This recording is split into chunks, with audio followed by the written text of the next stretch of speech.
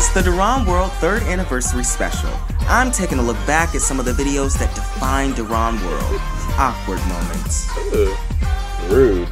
And lots of laughs. You want to pray about it? All that and more as DERONWORLD celebrates year 3. Hello everybody and welcome back to DERONWORLD. For the returning people and for people just joining us, hello. DERONWORLD is on year 3. Who would have thunk it? Not me. Not me. I really didn't know what I was doing when I created this channel, and now it's 3 years old and I have done a pretty good amount of things. So I thought, you know, why don't I just celebrate it and just wish DERONWORLD a happy birthday. And I'm gonna go through some of my favorite videos and some behind the scenes information that, you know, is kind of top secret, you guys don't know about, and give you guys a little bit of tea behind some of the makings of DERONWORLD in the past 3 years. So let's get started. Birds do it, bees do it, even educated fleas do it. So what some of you may not know is the reason that the anniversary or the birthday is on February 14th is because I uploaded my first video, which was a song on Valentine's Day. I don't know why I chose that day. I don't know why I decided to sing a song. I just, you know, I do what I do based on how I feel at the time, and that's what I felt like doing at the time. So I'm gonna play it. Okay, tone. Okay, tone. Why straight to default. I love that shirt. I actually love that shirt. I still have it. I think I have it in 2 different colors. I have it one in rainbow and one in that regular color. Let's do it. Let's fall in love. You know, I thought it was a good retro moment. I thought it was, you know, something that we could all just like, I don't know. I actually recorded that on my phone in the study room of my college place, apartment. You know what I mean, college residence. That's where I recorded it. All right, so now let's get into my first official talking video. Went through it all over the place, but you know, it is what it is. It was in the beginning stages. I just learned how to use Final Cut Pro, so I was like playing around with it. That's how I'm self-taught with editing, so I just literally will keep, like, I was just messing with stuff, a whole bunch of stuff. So I was just playing around for the most part. I was playing around and, you know, created this 4-minute video. That was my introduction, I guess, to the YouTube community.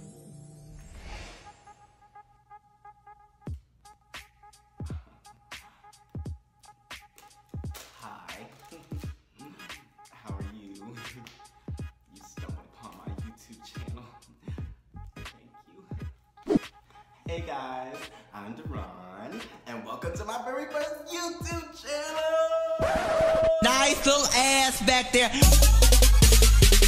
Booty me down, down. Booty me down, down. Booty me down, down. Booty. It ain't that type of channel.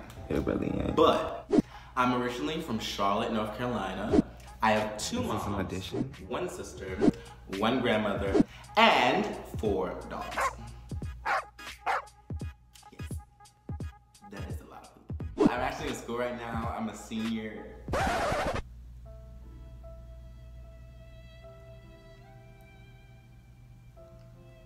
Senior. Senior. Yes, I am. I'm a senior. About to graduate soon into the real world, and I'm studying acting. Yeah, you can get a degree in that. Huh? We're gonna talk about that later if you catch my drift. There's definitely gonna be some singing. There's definitely gonna be some little scenes because, you know, I'm a little extra. But I hope that's all cool. Is that all cool? I really hope that's all cool. But yes. It's so weird watching that now. It's like, so many things you would change, but you know, you get what you get when you get it. And then we're just gonna call that growth. We're just gonna call that growth. Like I said, I didn't know what I was doing when I first started this channel. I was like, I don't know what I'm gonna talk about. Do people even wanna talk to me? I'm very to myself kind of person. So this was a big thing for me. And so that video kind of, I kept some of my promises, I would say. I kept some of my promises from that first video. So it's so fun to look at old times. Old times. It's not really that old, 3 years ago, but it's old to me. It's old to me because I've changed a lot since then. But I will not harp on that any longer, darling. Moving on. To then have your people tell you that you can't fit in because you're too dark. That hurts. Because it's not about who you are as a person, it's about how the world sees you. Hip-hop and R&B music videos, and all the girls are light-skinned. They dark-skinned, then there's something very special about them, like light eyes or something. This standard that has been ingrained in white America since the dawn of time. It's always going to be a lighter-skinned person. Colorism, the Black Experience, a 2-part event only on DERONWORLD. So the colorism video, I always wanted to talk about colorism. I've found it a great issue in the Black community, so that's why I wanted to do it for Black History Month. All of those interviews were done separately on Zoom. I thought it was important to talk about it among the community because it's really, like, if you watch the full thing, it's really different experiences for everyone, but at the root of it, it's still about different preconceived notions about who you are as a person just because of the color of your skin. And I really wanted to highlight that, and I'm glad I did that last year. And if you want to watch it for Black History Month this year, you definitely can. So that's up there, and I'm really proud of that. That's actually my most viewed video on YouTube now, the colorism special, and I didn't expect it to be that big, but that's my biggest, highest viewed video. And I'm proud of that because I felt like it was a discussion that needed to be had, and it opened up the floodgates for more conversations that I hope, and just hope that people walked away from that feeling differently. When I do those type of videos, I'm always very careful about the timing and what to cut out, what did it do, because I'm literally the editor, producer in all of these, and writer for some of the openings, and so I always waver on what to cut out. That's why I upload some bonus stuff, but that one, it was kind of difficult because there was a lot of good stuff, but I couldn't find a way to fit it in. I feel like the message still got across, and I feel like it still made an impact, but that one was really hard for me to figure out what to put in and what to take out, because I mean, I could have done an extended cut, but it was already 2 parts, and it was like an hour each. I don't like to go over an hour with certain things, but I'm glad it got a chance to be seen, and a lot of people enjoyed it, and it sparked conversation, so I'm proud of that one. Where my brain should be, there's a cavity. Where most folks have hearts, I've got old spare parts. Now I'm on my own in the great unknown, and there's more than one person can bear. That was actually my second film. I loved doing that. I loved that film. I thought it was such a big moment for me. I thought that was such a reflective moment for me. I talked about some things I never talked about, and I had like a little platform to do it. I didn't expect it to be 2 hours of me talking. That's the most anybody's ever heard me talk up to that point. I really enjoyed it. That was my second film on the channel. The first one was my senior honors project, which was Tainted. But I really enjoy it. I feel like I opened up more. I feel like I opened up more than I normally would have. And I did it documentary style, the way I wanted it to. Editing for that, stylistically, I loved what I did with it, making it like a VHS. You know, I'm very retro. I like the retro vintage things of the 90s. So I really enjoyed what I did with that. So I'm proud of that, and no matter if anybody ever watches it, I'm proud of it because it's basically my story, and I can see where I was when I graduated college, which is like a monumental thing in everyone's life when they graduate from, I don't know, wherever they're coming from, whether it's like college, high school, like it's just, you're going into a different phase of life. And I thought that was very important that I did that. And the song in that first promo is from The Muppets Wizard of Oz. Oh my God, the sun's going down. But it's from the Muppets Wizard of Oz, and I loved that song. I thought it fit so well. I think I just had a voice memo. I was like, let me just use this if you want to hear me talk for 2 hours. And see where I was. That was actually 3 years ago as well. But 3 years ago, graduation, the journey. If you ain't heard of the real quarantiners, that's fine. That means we've done a great job of keeping it a nice little secret. Welcome to quarantine, Going outside is fun, but social distancing is so much better. where everyone stays in. If you don't follow the rules, you might be asked to leave the call. What I tell you about calling me unannounced? Nobody's attacking you. Mind your own business. It is my business. There's no place for her in our quarantine life. The Real Quarantiners of Corona, season premiere next Sunday at 9, only by DERONWORLD. Every Sunday by DERONWORLD. It's a new day in quarantine. Of course we're still stuck in the house. I just got off my world tour. Quarantine for me hasn't been that bad. I created a praise band. But in quarantine, Viruses come and go, but friends never go. some things never change. You want to pray about it?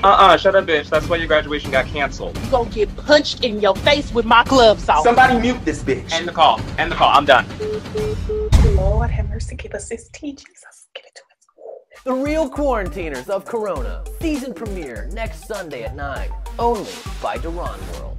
This wonderful creation of mine, this fan-based creation of mine, this spoof of mine has really, it's just been, it taught me a lot of how I edit and how I want myself to look. That first season, so much stuff could have been done better. It's just so much stuff could have been done better. But when you know better, you do better. And I'm glad people enjoy it. But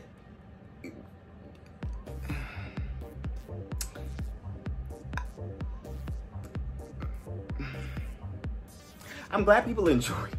I'm glad for everybody that participated. And then we came out with season 2. That one I loved. I thought it was very funny. I didn't know who would watch it. I'm glad some people did, but it was just like a very fun spoof to do. I definitely enjoyed season 2 better. I thought it was more put together. But yeah, it was all a learning experience. There may be a season 3. I don't know. I'm still on the fence about that. But I thought it was very fun. I thought it was fun to do, and I would be open to doing another one with more people. It's that experience for me. Sometimes because I put a lot of pressure on myself, so that one I'm just like, I like the way season 2 was edited better, so I don't really go back to season 1 to even look at stuff, but I'm glad that I did. It was a fun thing for this channel, and I think it brought some fun and liveliness to it, especially with everyone who was involved in creating that, so I thought it was fun.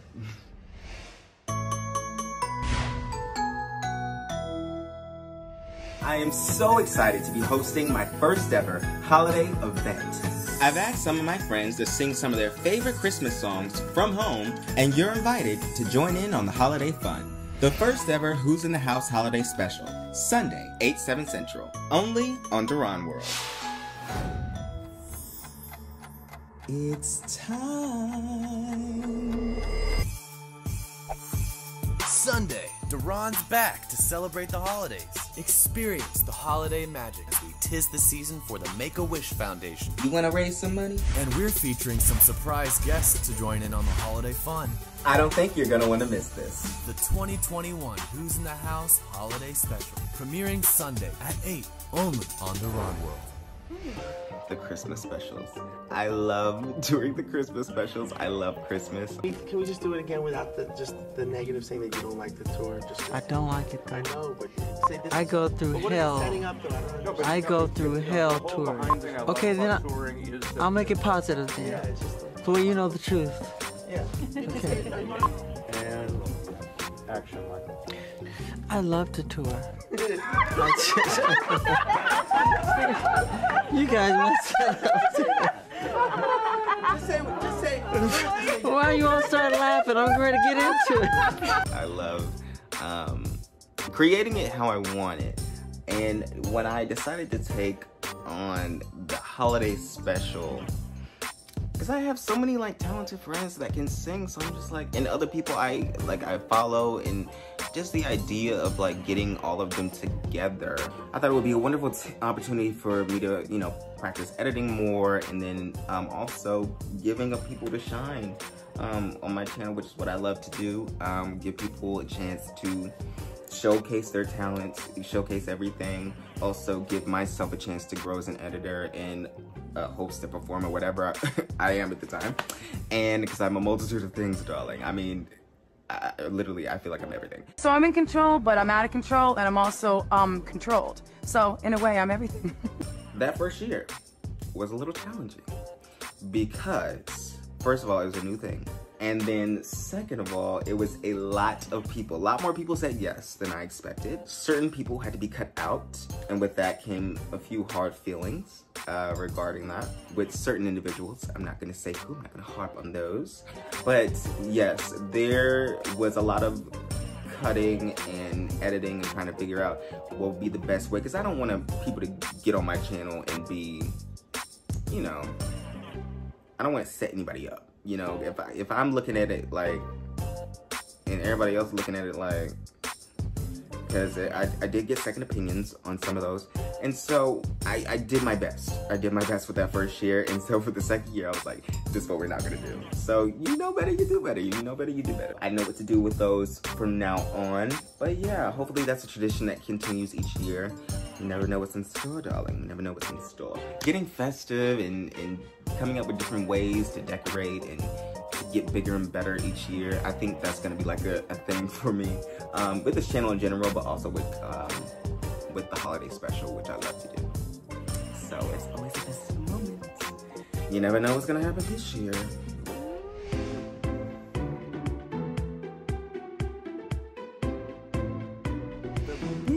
Three lessons I have learned in the past 3 years from this channel is as follows. I mean, I've learned a lot of things from this channel in the past 3 years, but one of the biggest ones is to stay on your own path.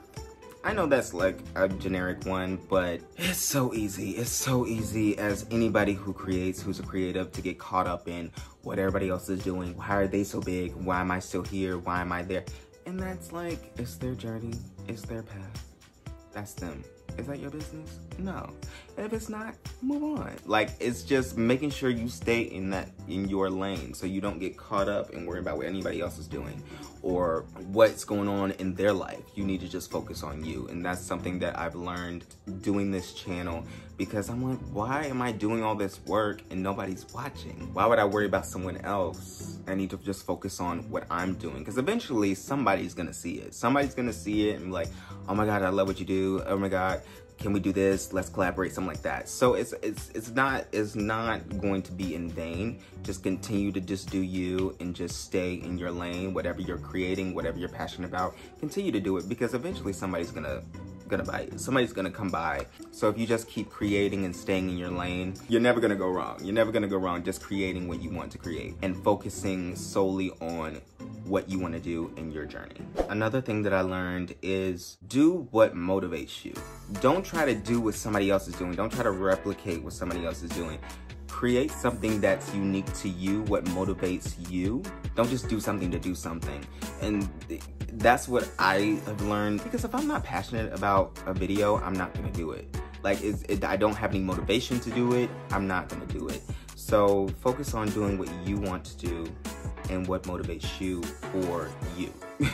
And so just find that balance. What do you like? What are your interests? What topics do you like to discuss? Once you figure that out, it'll be easier for you in making that decision of where you want to go with your channel or whatever you're doing. This applies to life, but it also applies to YouTube in general, or whatever content creator platform you're on. I'm not gonna say names, not gonna say names, not gonna do it, not gonna do it at all. I'm not gonna do it at all, I'm not gonna do it at all, but whatever you're doing, whatever you're creating, just do what motivates you, because if it motivates you, then you're gonna have a good result. If it doesn't, it's gonna be lackluster and you're not really gonna care. So, that's that one, period. And the last big lesson I learned is to always be authentic. Don't try to fake it, because if you try to fake it, there are so many videos that got scrapped because I was like, I'm being so fake in this. I am I don't like that. And so I just stopped the camera and I was like, we're gonna try it again another day if I feel like it, if I feel up to it, if I feel like this is something that I genuinely want to discuss, if this is something I genuinely want to do, then I'll do it. If not, it doesn't happen. And so just be authentic and being who you are when you are in front of the camera, when you are creating what you're doing, when you're planning what to do, like I do, like I plan out my videos and what I want to do. Be authentic in what you want to express. Have an intention with what you want to come across. Having that in mind is very crucial, at least for me, from my experience, crucial for me in creating content. If you're authentic, if you have a good intention, it'll come across. It'll come across, so you don't have to worry about that. You don't have to worry like, oh, somebody's gonna figure out what I'm really trying to do. It's just like, just be authentic, just be yourself, and it'll all work out. It'll all work out. And that's what I believe, so it'll all work out. It'll all work out.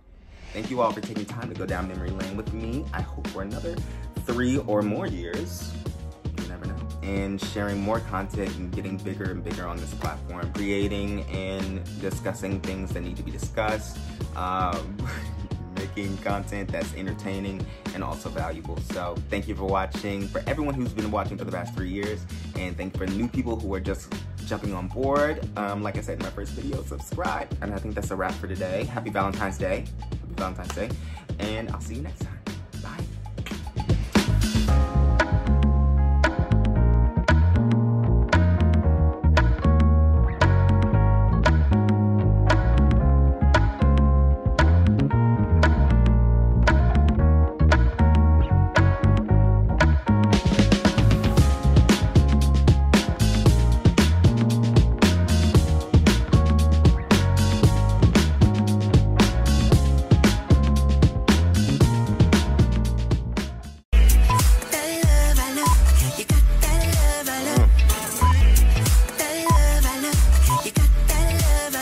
Their stories, their experience, and share the abuse that I endure. Anything. What are you gonna do?